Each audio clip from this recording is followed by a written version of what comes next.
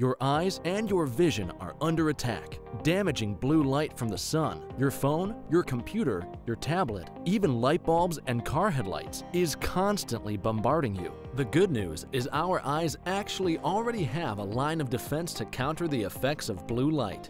This defense is made up of 3 pigments called carotenoids.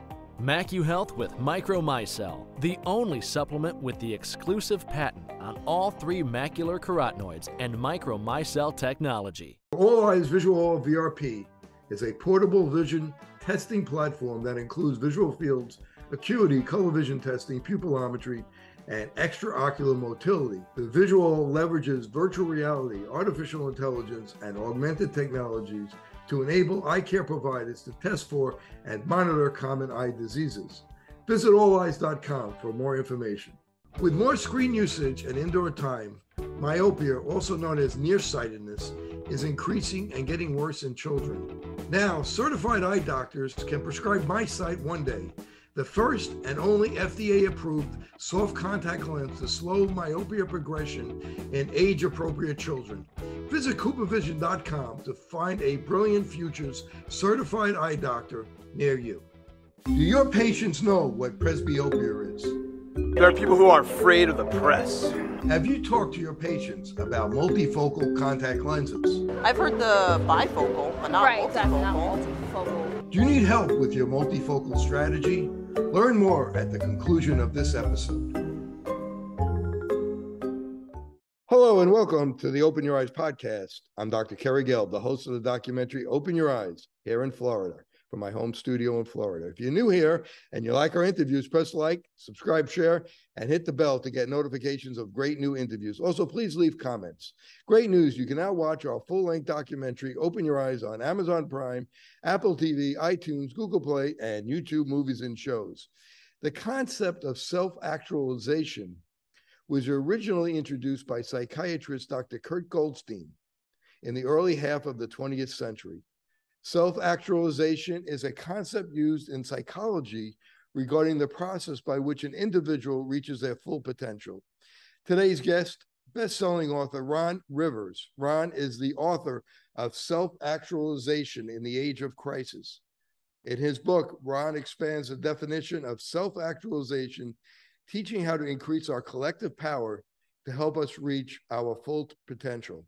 Ron is also an inventor and the founder of Spirit DAO. Ron, thank you for joining me today. Thank you, Dr. Gelb. Thank you so much for having me. I'm excited to be here and connect. You know, I was a psychology major in college, and we learned about Abraham Maslow, and Abraham Maslow always had a big effect on me in his hierarchy of needs to reach self-actualization. And basically, they taught us at that point is that nobody actually reaches self-actualization. And so if you could talk a little bit about Maslow and his hierarchy, and in your opinion, does anybody actually reach self-actualization? Yeah, that's a great question. Thanks so much. So when it comes to self-actualization and Maslow specifically, in this text, and I know you mentioned his hierarchy of needs. So I think that's kind of the first thing we should kind of touch upon. In Maslow's actual text, he never described an actual physical hierarchy, like the triangle that we see so often. That was actually invented by a business person who had read Maslow at the time and used the kind of hierarchy to present the ideas that Maslow was putting forth. In Maslow's works, it would be best illustrated by overlapping bell curves, which I think kind of supports your point about self-actualization as really a perpetual process. It's not some ladder that you kind of climb, right? You hit a certain milestone and you don't have to worry about the past anymore. As we know in life, a lot of things can happen. And if for whatever reason, let's say your circumstances go south and you're knocked down a peg or two to the levels of kind of sustainability, right? Just your basic security and your material security, that can really reduce your entire process. So it's less of a hierarchy and more of this kind of perpetual overlapping waves. And to your point, Kerry, it's not something to be achieved, so to speak. It's something to kind of consistently work towards. and kind of frame your behaviors and your beliefs around so that you can kind of elevate yourself to, you know, a higher state of being, and whatever that means for you, right? There's no really set definition of what it means, but there are some kind of specific characteristics around, you know, what it entails. So at what point, or do you think anybody ever really reaches self-actualization?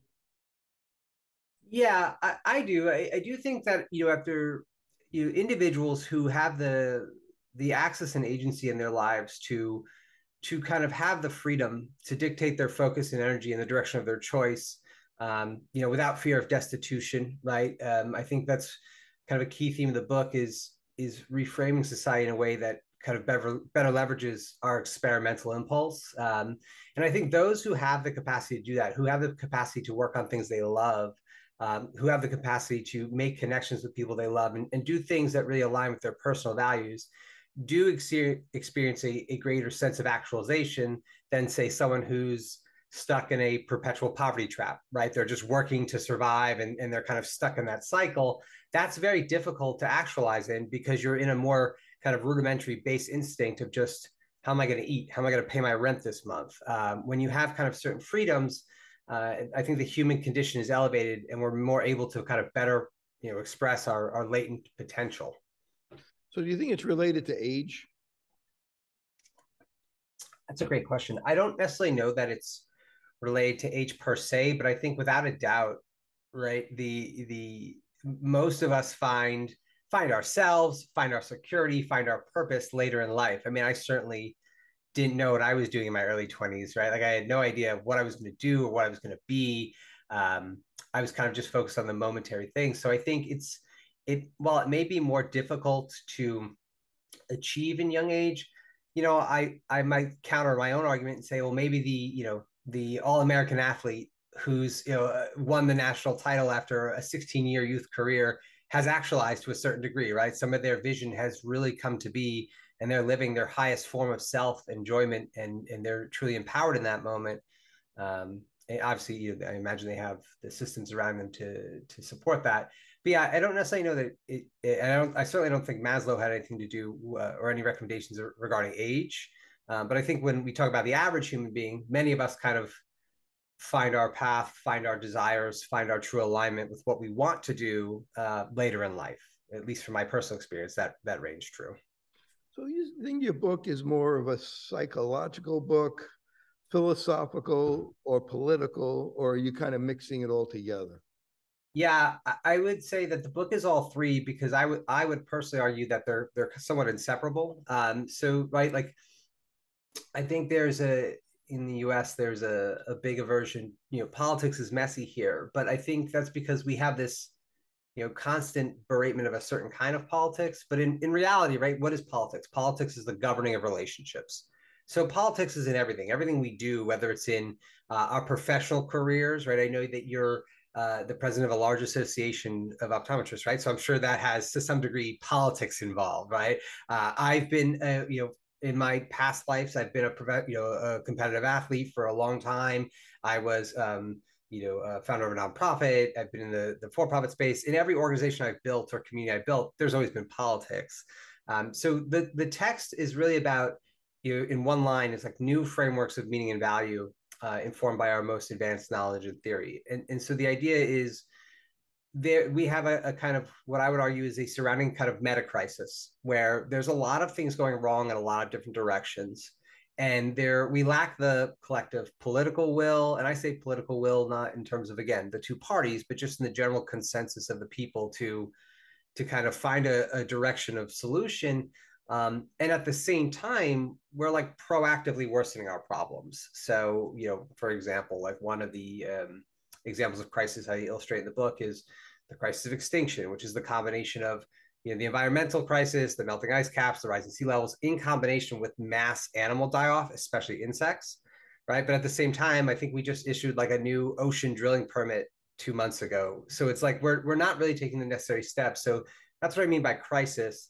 So my argument is that to kind of transcend the current trajectory, we need to kind of rethink the most core element of our being, which is how we derive meaning and value from daily life, from our interactions with others. And I kind of lay out frameworks to do that, really founded and grounded in our most advanced cosmology and physics. In the book, you mentioned athletes and that you were a competitive athlete. So when we look at team sports versus individual sports, and you talk about cooperation and competition and how they mix together, because if you're in a team sport, you might be competitive within your team, but at the end you have to cooperate to play together, as opposed to maybe a golfer or a tennis player, which is an individual sport. So if you could kind of talk about that concept for me. Yeah, so I think that when we talk about cooperation and competition, there's kind of multi layers for it, and it's like really deeply seated into our self-organization as human beings.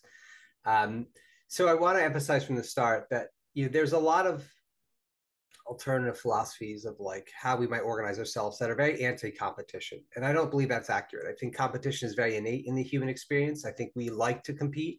As a previous athlete, I love to compete, but when competition is the root guiding principle of how we organize our entire society, like for example, we have competitive education systems, competitive work, competitive ways of kind of judging who gets access to what. That kind of diminishes our experience to kind of a single silo. So I think one of the core arguments is transcending the crisis really requires a deeper rooting in cooperative aspects of our humanity, cooperative systems, cooperative work, cooperative individuality, and cooperative competition is certainly a part of that. I would make the argument that if we can imagine a future where every individual has access and agency within the future, where their freedom to experiment, their freedom to try new things and invent and create is not coupled with a fear of destitution, right? One of the arguments I make in the book is that, in the past, I was a small business owner, right? And I think part of being a small business owner is if it fails, you're out of X years of your life and all your capital, right? Many small business owners work for years, if not decades, just to get by. So there's such a high risk of like trying new things. And I think when we talk about like the larger human condition, that's really diminishing to who we are and what we can be when the price of failure is so high to do the things that we value so much, which is that experimentalism, that innovation. So I think competition plays a great role, but in a society where the individual is truly free, competition becomes even greater because there's less risk of failure when you try things. There's less risk of kind of getting out there. So more people are more willing to experiment in their own direction, fork off existing visions of the good and kind of create their own. And I think that's really where the true human potential lies, both in the present and in our near future. So I notice in cooperation, in business, many times people that don't know each other, but they are successful in one area of business, and another individual who's in business in a different area, and they need to cooperate together to make the business work well. And I find it interesting. Here's two people who don't even know each other, and how they get together and they cooperate to make a successful business.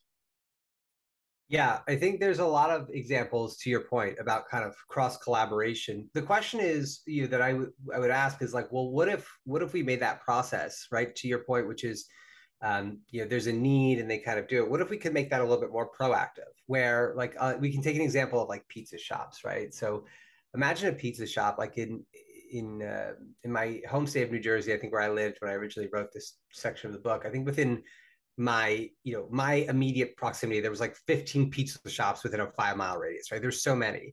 And the idea is like you have all these pizza shops competing individually. They're all buying their stuff, their cheese, their sauce, etc., independently. If we were to think about a more cooperative, competitive organization of society, we might just, facilitate a program where, okay, why don't we combine your collective purchasing, right? Form a purchasing co-op for your local business. That way you're still competing, right? You're ultimately, your competition in a pizza shop is how good is your pizza. So if your pizza stinks, it's going to be tough whether you have, cheese for 2 cents cheaper a pound or not.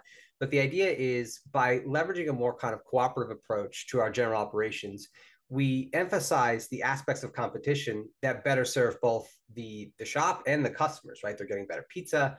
And more importantly, it creates excess surplus of value, whether that be capital, because you're saving money on your group purchasing, and that can be distributed either to the owners or more what I would suggest is kind of a more collective approach, sharing it with the individuals on the team to kind of create a better, happier atmosphere and a better environment.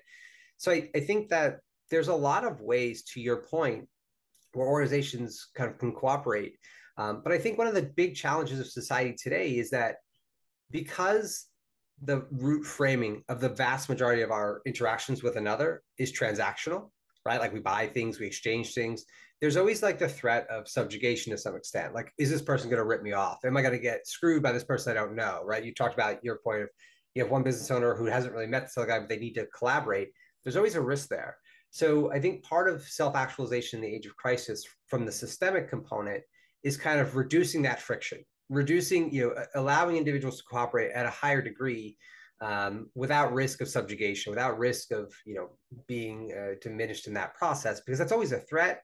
But it's really emphasized by our single organization, where competition is like the root of the systems we inhabit. So if one person is going to cooperate with somebody else, what do they need within them? And maybe this goes back to the point of self-actualization, to be able to be successful, to have a relationship with somebody else, whether it's in business or in sports. What does that person need to become to have a better understanding, to be able to cooperate with somebody else? Yeah, that's a good question. So there's a lot of things, right? I think, we could extend that question as far back to birth lottery, right? Like, what are the circumstances you're being brought up into?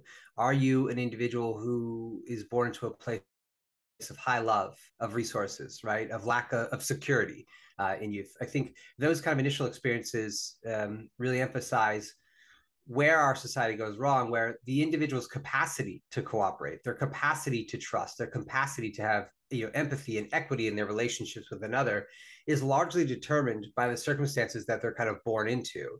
And right now, there's really no alternative. Like, if you're kind of, statistically in the United States, if you're born into poverty today, it is statistically likely that you will remain in poverty your entire life.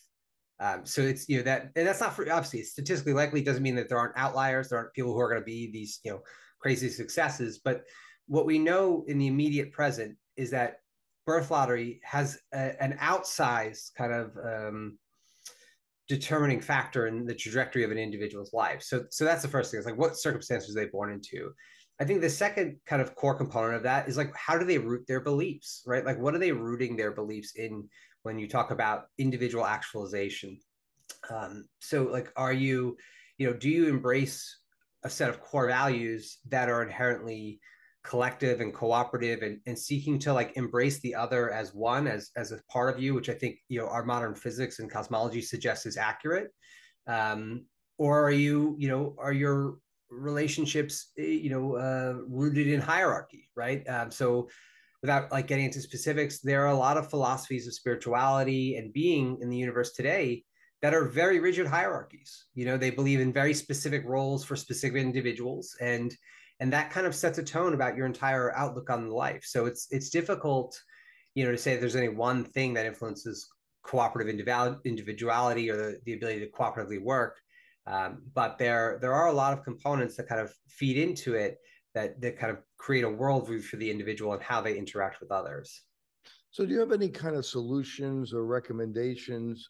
Now, birth lottery, you're born into poverty. And of course, we all know about these success stories. But is there any kind of strategies for people that have it a little tougher to start off with? Yeah. So, I mean, I think I'm a little hesitant to be prescriptive about someone who is, let's say, born into a circumstance of really complete lack of means. I think there's obviously, like, you can prescribe advice, you can say, oh, do this, do that, do this. But in reality, like, their circumstances dictate a lot of what is and is not accessible, right? And I think the larger kind of solution to that, and one of the core, purposes of the book is, we redefine self as the relationship between individual and the system surrounding them within a given moment. Okay. And this aligns with like our understanding of cosmology and physics as like the nature of reality being this momentary existence that is forever changing. So the argument that I would make is that if we really want to help people who are less fortunate, and this is, by the way, right, the vast majority of people alive on Earth today. I mean, I'm super fortunate to be, have the birth lottery I did, right? Like born into this shell, born into the United States, in a coastal city with good schools, et cetera. Like a lot of things went my way that I had no kind of capacity to decide. But I would argue that the true elevation of humanity is the collective raising of the floor that we stand on. So it's less about like individually, like, oh, you can do this, because when I say like, oh, let's say, for example, I say practice meditation, right? That's a great part that I would highly recommend for personal individual actualization. It brings awareness to the moment. It teaches you to like focus on your breath, right? Which is an anchor to the moment. It re-brings you to the center of like where you are to kind of, bring your focus. I mean, that's all well said and done. But if you're living in a neighborhood where, you're afraid to walk outside because there's violence, is meditation really going to solve your issues, right? If you live in a neighborhood where there's no grocery stores, you live in a food desert, so you don't have access to basic foods outside of just junk food at convenience stores, meditation is not going to solve that. So I think it really, there is a burden of responsibility on those of us with the capacity and with the access and agency to kind of direct the flow of things, to kind of work towards a grander project. And it's a spiritual project in some sense, because I think we have to tie systemic actualization to our individual spirituality, because that's the elevation of our collective. But, I think it's obviously, again, full circle, I'm going to go in a little bit of a circular argument here, but it is a little tough to be super prescriptive about someone who's like born into a circumstance that's terrible, to be like, oh, do this and you'll be fine. Because I think it's the culmination of a lot of factors, many of which are completely outside of their control, that kind of influences that direction. So that brings us to what kind of inspired you to write the book? Yeah, thank you. I appreciate that question. So I had spent some time in both the nonprofit space and the social impact sector. I spent a lot of time doing local community organizing, and also I presently work at a social impact startup. And so I spent a lot of time in this like nonprofit philanthropic space. And I'm kind of this hybrid, my personal history and my personal profession is I'm what they consider like a technical generalist. Generalist. I'm a technologist, but also like I operate in this nonprofit space. And ultimately, I just became super frustrated. So what I realized is that two kind of core things. First, all of the available vehicles for legal change resisted by design. So when we talk about like local, statewide, federal politics, these systems are designed to create impasse. That is their structural design. That's how they were designed when they were originated. And they only exist as slight evolutions of the immediate present. And the many of the movement organizations are also co-opted. And I don't mean that in a negative way, in a personal way, as in the people are, but in order to make progress, they have to work within these systems that reinforce a very specific way of being and acting, which is not, conducive to structural change. It's not conducive to resolving root problems. So ultimately I said, all of us have one life, right? Like, what do I want to work on? And I wanted to work on what I consider ultimately the root cause, which is our available frameworks of meaning and value. And I kind of wanted to spend that. So that's how it began. It was a 6-year journey of like 3 years of just, I was diving deep into a lot of political philosophy, economic philosophy, spiritual philosophy, just reading and absorbing and taking a ton of notes. And then I started writing the book about 3 years ago. So it's been like a 3-year just like writing process daily, some long nights. And, but that's how it inspired. It was just like my work in the nonprofit kind of social impact space, and realizing that, a lot of the good work that people were doing was just being stifled by the very systems that they were tasked with enacting it through. So that's kind of how I said we need to kind of go beyond it. MacuHealth, your science-born and tested solutions for visual performance, macular degeneration, and dry eye syndrome. New products coming soon. Embrace the science. The All Eyes Visual VRP is a portable vision testing platform that includes visual fields, acuity, color vision testing, pupillometry, and extraocular motility. The visual leverages virtual reality, artificial intelligence, and augmented technologies to enable eye care providers to test for and monitor common eye diseases. Visit alleyes.com for more information. You know, I've interviewed a number of authors, and I'm always fascinated with somebody who writes a book. This is over 450 pages, over 80 references. How do you write a 450-page book? Yeah. Well, there's over 250 references. I just want to put that out there. A lot of journals I read. How do you do it? Every night. I mean, I wish I had like a secret formula like of being great. It was literally 7 days a week for 3 years. I wrote about 2 hours a night. So I have, some days I got more in, right? But about 2 years ago, a little over 2 years ago, I had the birth of my first child. So that obviously reduced a tremendous amount of free time. So then it became a nightly thing. It became a 9 p.m. to 12 p.m. thing, 7 days a week. And that's just what it was. And just making it work. I mean, there's no secret. That's how you write a book. You just write every day. And, what I will say, and I'm sure you kind of probably experienced this, right, with your movie when you were creating Open Your Eyes, is that as you kind of build it, at some point it kind of takes a life of its own. And it's almost like it's teaching you to some extent. You're like, oh my gosh, I'm making these connections where initially I had like my core thesis. I'm like, this is the premise of the book. I've made these connections already. But as I start to really flesh it out, I'm like, oh, wow, it fits together in a way that I really wasn't expecting. So that was kind of my motivation, and how I did it. It's just daily, daily. And then when I wasn't writing, right, like if I was working or traveling, I was listening to like podcasts of relevant thinkers and speakers to kind of like really, find some new sources and contrast some ideas. So you talked about that you played sports, competitive sports. What sports did you play? Because I know people are going to be watching this and going to say, why didn't he ask him that? Yeah, fair enough. So I started my wrestling career at age 12. And then I eventually, when I got to college, I started doing Brazilian Jiu-Jitsu, and that's actually where I was mostly competitive. I had a Brazilian Jiu-Jitsu career for those of you who aren't aware, it's submission grappling. It's like wrestling with submissions.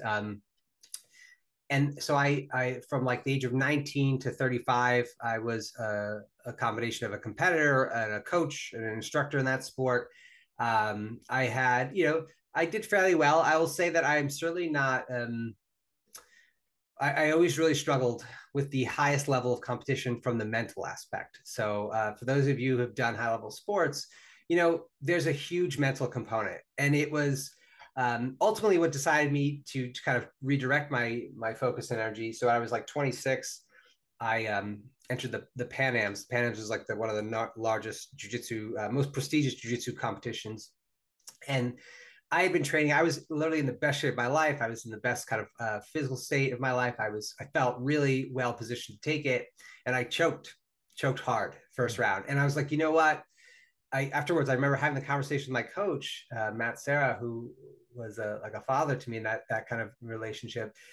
I just said, look, like this is not for me. I'm not this guy. Like I can't pretend this anymore. Like there's no future for me for here. Cause when I get on this stage in front of all these people, I'm just like, I got to get out of here, and the sad part was I've seen guys, through who I knew, several individuals who I knew through my competitive career who got to mixed martial arts and I've seen them choke as well. I've seen like people, and it's like, you know what, at a certain point, I think you just have to embrace who you are, embrace your authentic imposter and be like, look, if this is not my path, I'm not going to make it by forcing it, right? Like I'm not going to become, an Abu Dhabi champion grappler by pretending to like competition, when in reality, it's not for me. I love wrestling in the gym, love wrestling with my friends, but it's, so that was ultimately my athletic career. And then after that, I ended up moving back to New Jersey and I founded my Web2 startup.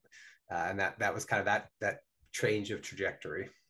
It's interesting that you talk about the mental part of sports, because I was watching a Yankee game, which I do quite a bit, and Mariano Rivera, who's probably the greatest closer of all time, blew a save, and they stuck a microphone under him, and they said, "Mariano, you blew the save. What's wrong with you? What happened?" He goes, "I don't know. I forgot about it already. Tomorrow's another day. Yeah. It's over. Yeah. I don't even think about it." And I think that there's a lot of people that are, equally as good and equally as talented, but what separates them is the mental part. And I think your book talks, a lot about that, and it brings that whole philosophy of being strong mentally and getting to self-actualization as a good point of reading the book. Now, give me the elevator speech, or give the audience the elevator speech, what the book is about. Sure. So the book is essentially new frameworks of meaning and value informed by our most advanced knowledge and theory. So what I root my argument in is modern cosmology essentially now tells us, cosmology is the study of the universe. It now tells us that there are perpetual universes. So we don't exist like the common philosophy, prior, both scientific and spiritual philosophies also emphasize this, that the idea that there was nothing and there was something, right? We thought the Big Bang, and then, that's the expansion of our universe. But there's several kind of key points. So Roger Penrose penned several papers about this. We can observe black hole radiation that's older than our universe. So that's how they kind of understand that, oh, wow, there's been things before our universe. And so when we think about like the universe, there are trillions of galaxies in the universe. The scale and scope of it is so unimaginable that the idea of multiple universes is essentially infant to the human beings, right? We're so small and minute in our position in this singular solar system, let alone our galaxy, let alone the trillions. But the idea that there's these successive universes creates this observable infinity. So that's kind of like the core thing. I was like, okay, that's a foundational change in our perception of what reality is. There's also, and this is, from the physicist Lee Smolin and the philosopher Roberto Unger wrote a great book called The Singular Universe and the Reality of Time.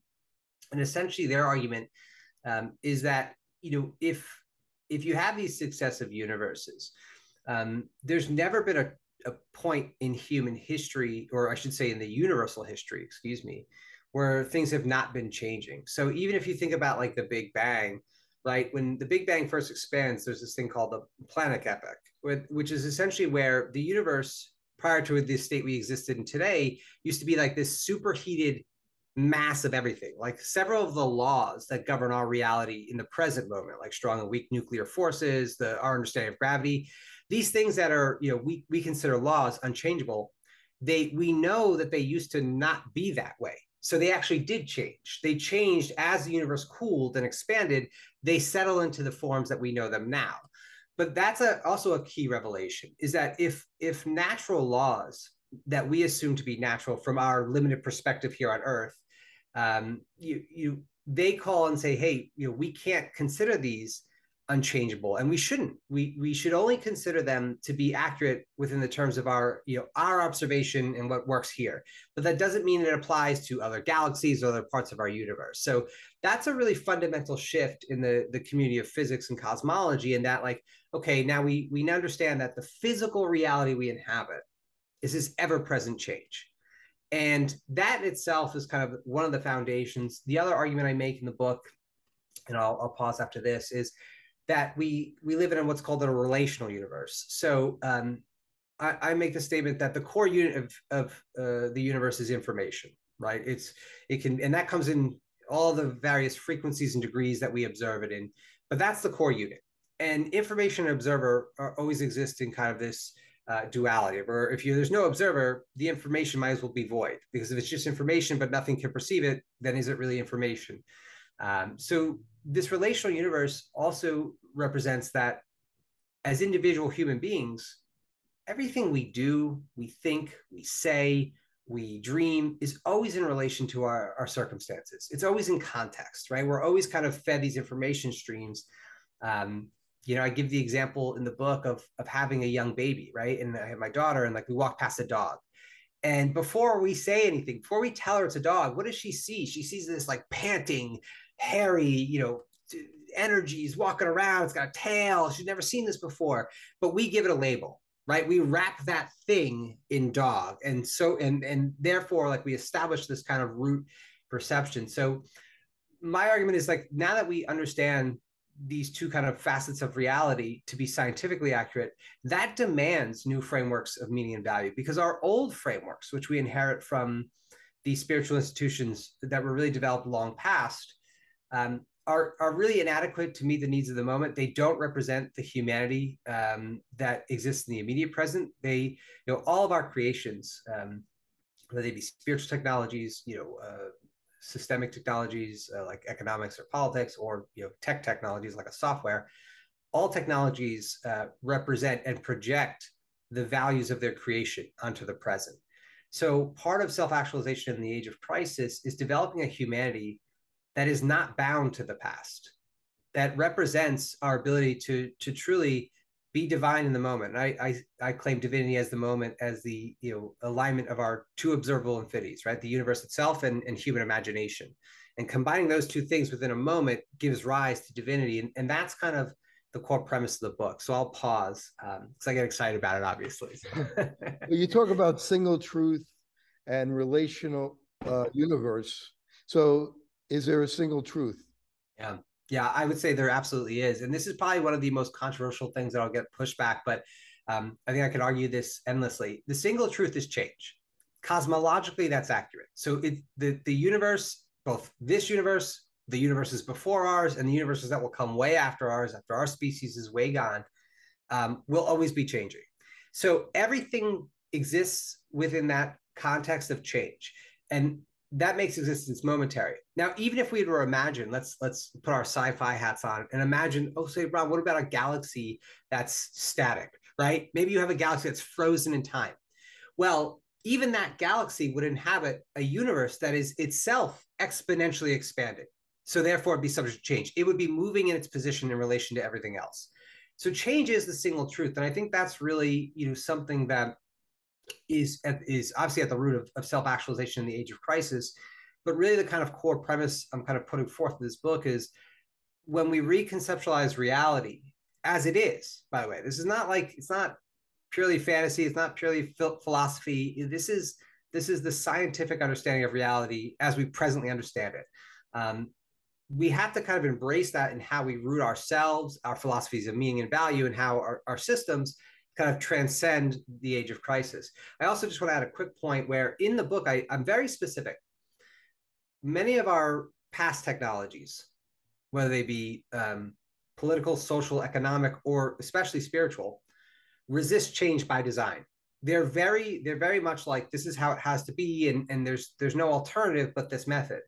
In the text I write very specifically, change is the single truth until it's not.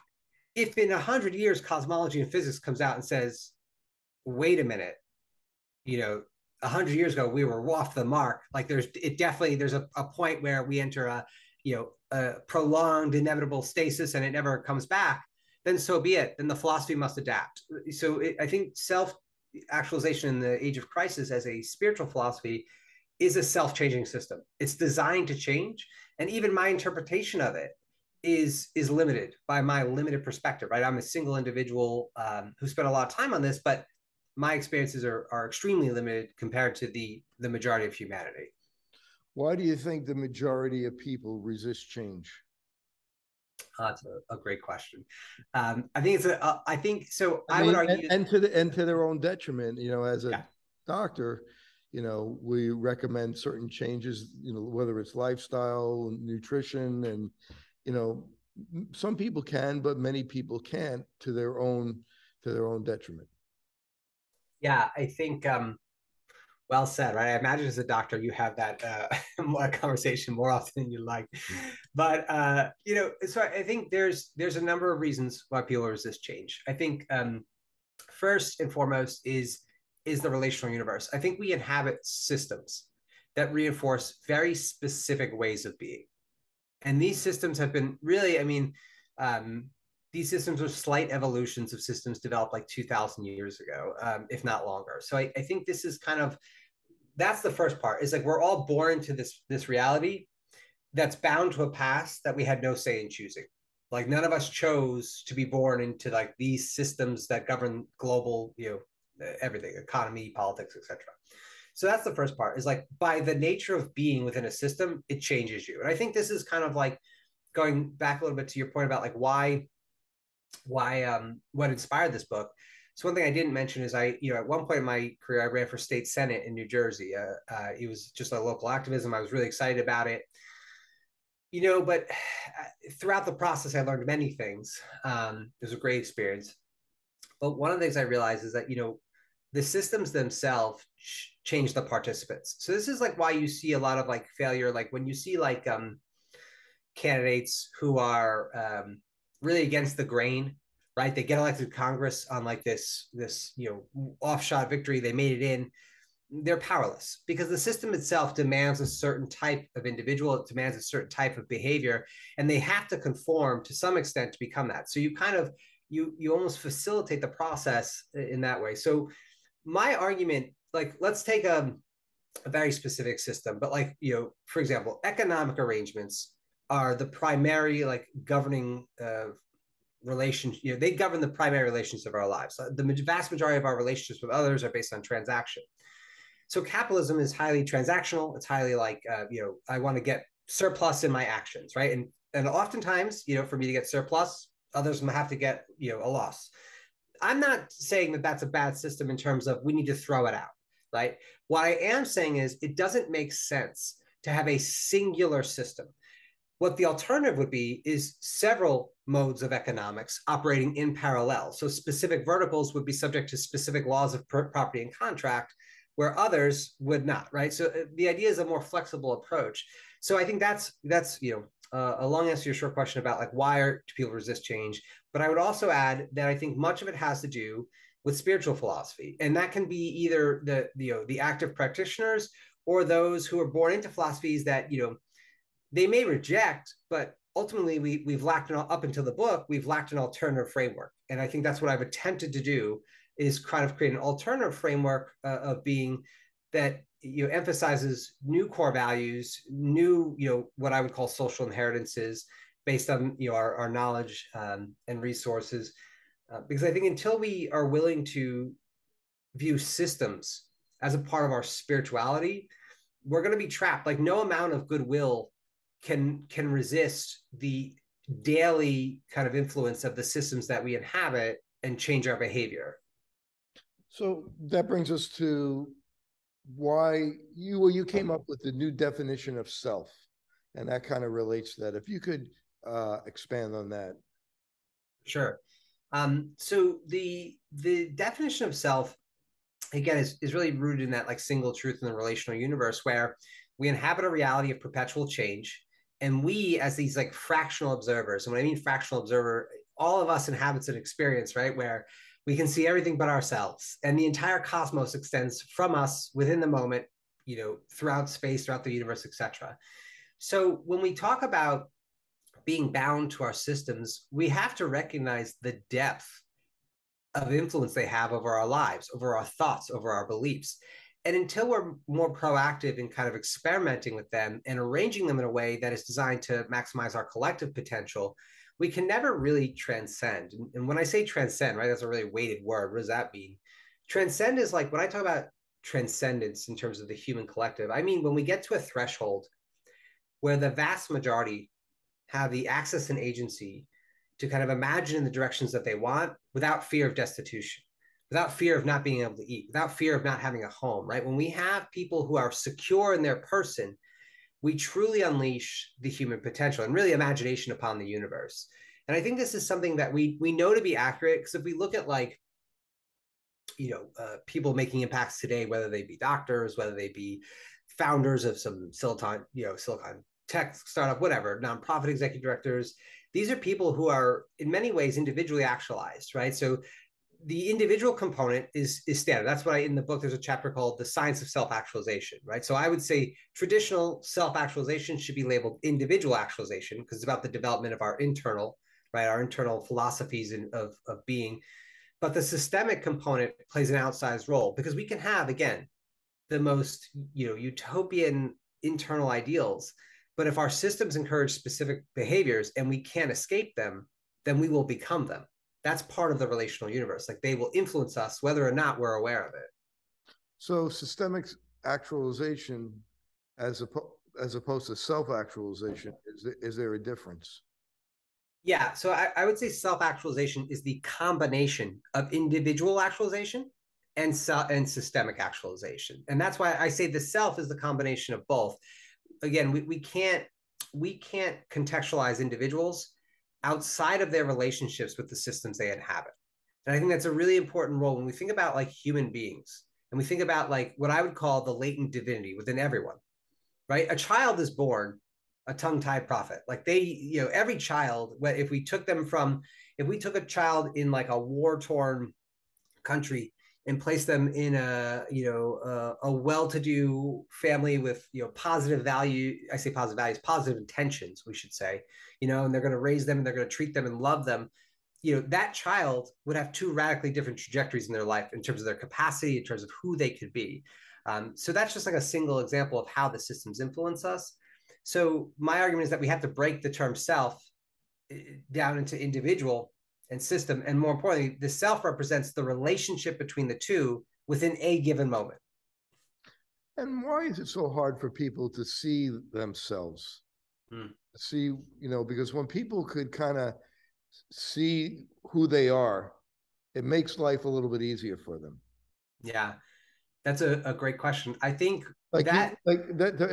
like you saw that when you were doing that high level competition, you were able to see yourself and say, this isn't for me at this point. But a lot of people have trouble seeing who they are, and it makes them more difficult to have relationships with people and to function in society. Yeah, is a good question. I would actually turn to more of like the scientific kind of definitions of individual actualization for this. So there's a great author, his name's Scott Barry Kaufman. He wrote the New Science of Self-Actualization. It's one of the books I referenced in our text, and he kind of puts this sailboat model together. And so essentially, I think the bottom of the boat, if you imagine, is he puts safety, he puts connection, and he puts self-esteem as like the foundational pillars of that bottom of the boat. And I think that really hits the root of your question. The question of why people lack awareness, like why do people lack the awareness to kind of conceptualize their state of being, where they are? Why can't they redirect themselves, right? So for some of us, it's really easy. We can bring awareness to our breath. We can say, okay, here I am. This is not in alignment with the direction I'm visualizing for myself. I'm going to change my behaviors. I'm going to change what I'm doing, immediately and shift.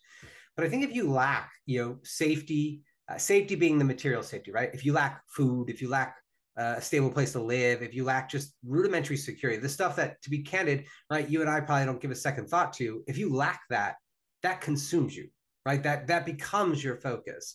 So that's the first thing. Connection is another thing, right? If you lack the network of individuals, of people who trust you, who care about you. I mean, I can only speak for myself, but I've been extremely fortunate in life where I've had people who, frankly, for reasons I can't determine, put a lot of faith in me, right? Who took chances on me that, I don't necessarily know that I deserved, but I rose to the occasion, right? Because they believed, because they were willing to give me that opportunity. And that in itself, like those safety and connection, that leads to self-esteem, which is like the final kind of part of the base of his boat. And I think self-esteem, which is essentially the recognition of your individual capacity, your belief in yourself, your awareness that you are capable, you are divine in your potential, that you have this infinite imagination that can be leveraged. Without those things, it's very difficult to stay afloat. So that's why I really love the boat analogy, because those things I think give way to his sail component of the boat, its exploration, love, and purpose. Those three things can't really come without those bottom three being established. And ultimately, if we said why, like we really get to the root cause of why, I would say in many ways that's systemic. I would say many people, again, because of their birth lottery, are born into systems that provide them no safety, that don't give them access to connections, and therefore won't enable them to develop the self-esteem necessary to truly develop the awareness and of our relational universe, of our relationship with others, and more importantly, of our own power to kind of exert that onto the world. So that was the argument I would make for that. In the book, you write about eight dignities. Can you explain what that is and why you wrote about that? Yeah, for sure. So the 8 dignities, when we talk about systemic actualization as a spiritual project, a lot of the present I should say the dominant spiritual philosophies of the day. So the two most popular religions today are the various forms of Christianity and Islam. They have the most members combined. And these are what we would call salvation religions, right? Salvation religions are the idea that when you die, you go to heaven. So paradise is beyond the present. It's beyond your access. It's accessible, post-death if you earn it. So in many ways, this creates a spiritual hierarchy, right? The idea that like you can't access transcendence in the present is a hierarchical vision of being. And I argue in the book that spiritual hierarchies pave the way for mortal hierarchies. So in like kings, right? Pharaohs. And this is stuff, this extends way back in our history. But I think all of these frames of organizing ourselves have essentially reinforced birth lottery as the accepted and primary determiner of the success we have. Now, I make the opposite argument. I say systemic actualization is about realizing that we are collectively as a society in an era of unlocked abundance. So we have this abundance, but it's locked up in in a very few companies, in a very few organizations and places, and we lack the coordination and trust structures to allow it to really flourish. Systemic actualization and the 8 dignities, I'm making the claim in our spiritual philosophy that we are owed 8 dignities, which are food and water, housing, healthcare, education, information, communication, transportation, energy. Those are a social inheritance. So someone being born into this era of abundance should have access to all of those things, because for several reasons. First, with access to them, right, they have the floor to stand on. They are no longer bound to like the circumstances of their birth. Second is that it gives them the right to escape. So I think this is a big conversation that like is part of the philosophy, and one that might be like a hard pill for some to swallow. But a lot of times, I shouldn't say a lot of times, there are circumstances where the parent has a child through however they acquire a child. And they believe that the child's intention is to propagate the parent's view, not to be independent, but more importantly, to kind of just go forth there. But there's many children who resist that, many children who say, this is not for me, but we don't provide them a right of escape. So children, inherit this, frankly, Iron Age philosophy, maybe even Bronze Age philosophy of being property. And I argue that the child's, divine in their intention. They're divine just like any other person. Of course, they're not capable of sustaining themselves, but at the same time, like these dignities provide a route to escape. So when they're capable of leaving, they have access to these social resources to redirect the focus of their life. So that would be the argument for the 8 dignities, is that through the elevation of these global public works, and I do want to emphasize that these are not national projects. These are collectively owned by the people globally, and they're not bound to a single nation state, right? We want to decouple our rights, our dignities from the whims of political actors. Because as, and it's not about, I want to be clear, it's not about politics. It's not about sides. They're, as far as I'm concerned, it's all a corporate oligarchy, right? Like that's what we understand about like how our lawmakers like make laws. That's pretty evident.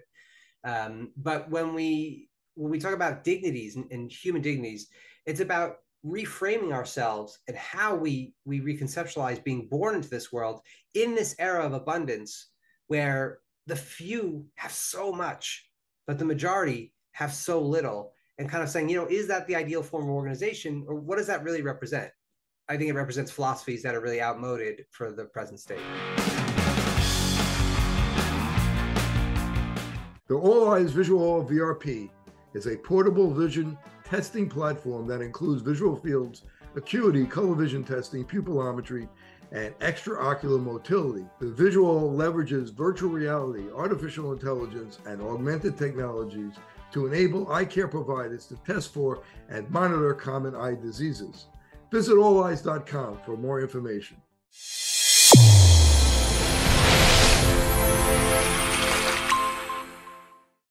Your eyes and your vision are under attack, damaging blue light from the sun. Your phone, your computer, your tablet, even light bulbs and car headlights is constantly bombarding you. The good news is our eyes actually already have a line of defense to counter the effects of blue light. This defense is made up of 3 pigments called carotenoids. MacuHealth with MicroMicelle, the only supplement with the exclusive patent on all 3 macular carotenoids and MicroMicelle technology. Fitting multifocal contact lenses presents a big opportunity to meet patient needs while growing your practice. Alcon is your partner not only with our innovative portfolio, but through e-learning. Learn to enhance your multifocal strategy today with the Alcon Experience Academy. OIE Broadcasting is the emerging leader in social media. We use scientific entertainment to drive more patients into your office. Visit oiebroadcasting.com and sign up today. Each generation was supposed to be healthier than the last one. Lifespan was supposed to be increasing. We were supposed to be in this paradise by now. Instead of getting healthier and healthier, it seems to have gone the opposite way. Millennials were projected to be the first generation in history to not outlive the generation before them. We are certainly headed for disaster. I think a lot of people are beginning to question the whole story.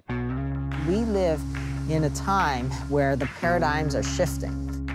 And the optometrist, in my opinion, is one of the best kept secrets. The public doesn't realize about going to the eye doctor. So many different diseases actually manifest in the eye. The back of the eye is the only place in the body that you could actually see the blood vessels. Completely non-invasively, you could screen thousands of people, not just for their eye health, but for their whole body health. Because this disease is here, it's also going to be here. And I can look into the back of my eyeball, and there are expert doctors on the ground who are looking at my eyeball while I'm doing it.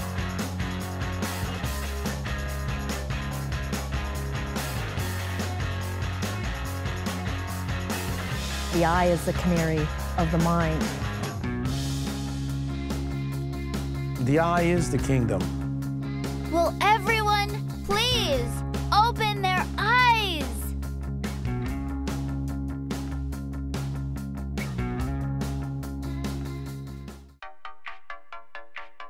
Since I bought Safe for You, my dad makes me clean his boat. Es natural y es un buen producto. Every time I go back to school, my mom always makes sure that I have my Safe for You products. I bring extra, and my roommates certainly don't mind. It's a good thing I had Safe for You to clean up after this little guy.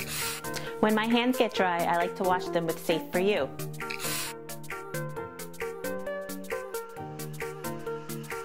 And most importantly, the reason why I buy Safe for You is because it's safe for me and you.